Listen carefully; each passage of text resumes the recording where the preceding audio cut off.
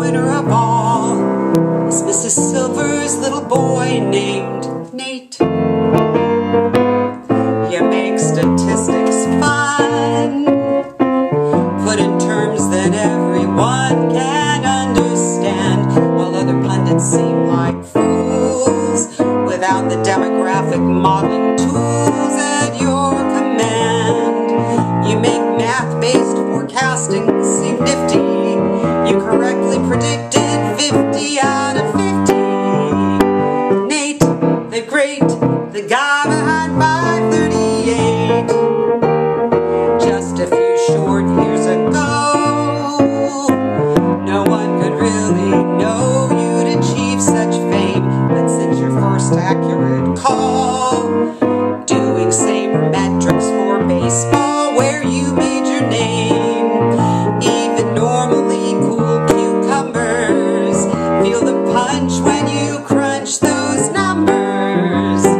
Nate, the great, the guy behind 538.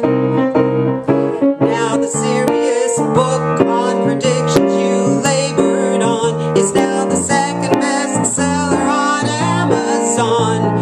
But you never brag about the things you've done. One of the world's most influential people at 31. But carefully trolling through piles of polling, you showed what proper methodology could do.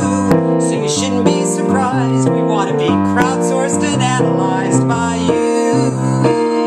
This year you proved so right that many on the right went after you. But with your data trove, your accuracy made Karl Rove start turning blue.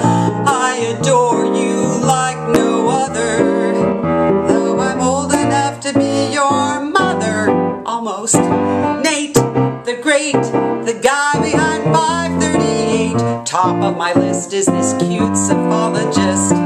Nate, the great, the guy behind 538. Yeah, I know he doesn't play for my team, but a girl can still dream.